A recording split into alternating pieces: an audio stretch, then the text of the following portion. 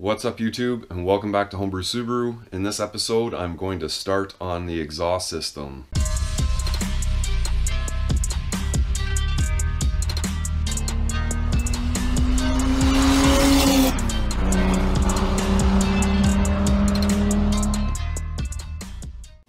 So what's up everyone? Today I'm going to start on to some exhaust work. I did receive the eBay header and up pipe that I ordered, and well, it's eBay quality, so I ran into a few issues. I had to contact the seller. I have already started this video and kind of got to the point of being held up because I didn't want to start modifying this pipe and not get any money back from the seller or have to return it to the seller. So we negotiated a deal and I'm ready to continue work, but I kind of just show you little clips of what I've taken already and to the point that I am right now. What's up YouTube, and welcome back to Homebrew Subaru. So this is a cheap eBay header and up pipe combo, and I'm gonna weld these shut to start with. I've taken the radiator back out of the way so I got some room to see what I'm doing here. I've identified the major problem, and it's kind of over on this side here, located just underneath the flange. The pipes are actually touching the subframe over here. And basically what I'm trying to say at this point is this cheap eBay header is not a direct bolt-on. You can see how much longer the first set of pipes is than it needs to be. I think the only way to really do this is probably cut these two pipes from the flange and try and get them to actually meet up with these outer pipes. And I mean, it is just cheap stuff anyway, so you know the quality control is just out the window. So I've literally left this the way that it was in that last clip, and I think where I'm going to start is probably take this front set of pipes out and take them to my shop and cut the pipes right off the flange with the chop saw or miter saw, and that way I'll have a nice straight cut and it'll be as thin as possible so I don't lose any pipe. And then I'll bring it all back. I can mount the flange and start tacking what I need to and get everything in place. So the idea is just to reset these front pipes and keep the secondary pipe the way that it is. I still have to figure out the flange on the end of it, whether I'm going to have to use a V-band or not, but we'll make that decision and more at the end of the video.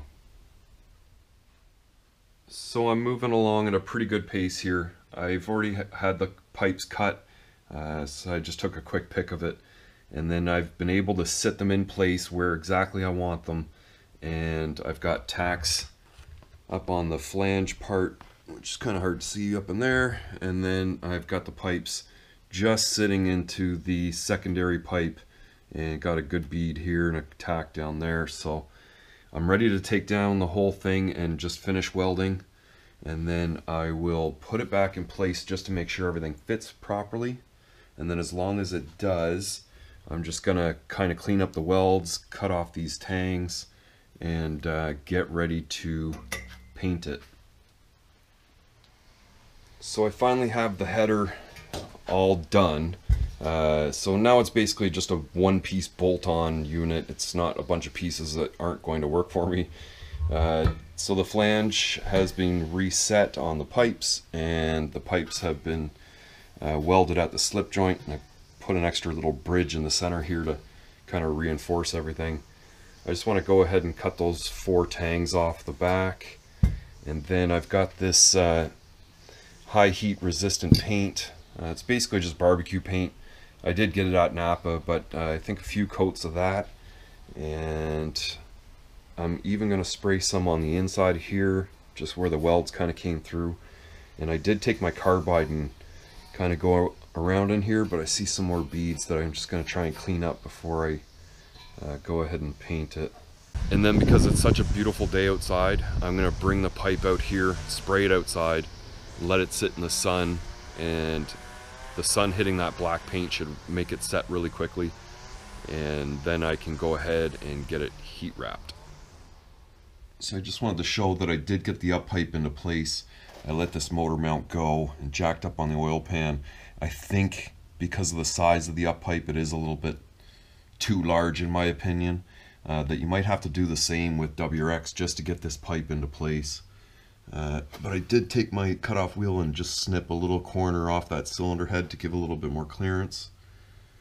But the way that it's sitting there now, I think the flange should just bolt up and work for me.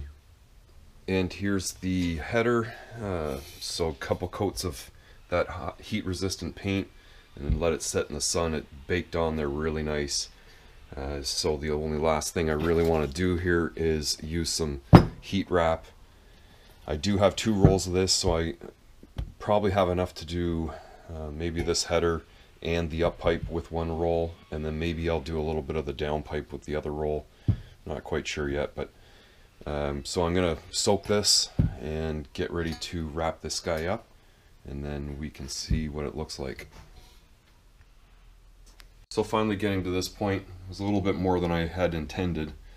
I initially wanted to weld those split joints anyway and paint and heat wrap it, but welding this flange over on this side did add quite a little bit more work. But now that it is done, it's a perfectly aligned bolt-on header, so there's no issues of the lineup, which really means it's probably never going to crack. As long as my welds hold up, it shouldn't be an issue. Now, one last thing is up in the back there, you can kind of see how the up pipe sits, and you can just barely see it. But there's the flange of it there, and the pipe is so big that it still wants to hit the cylinder head.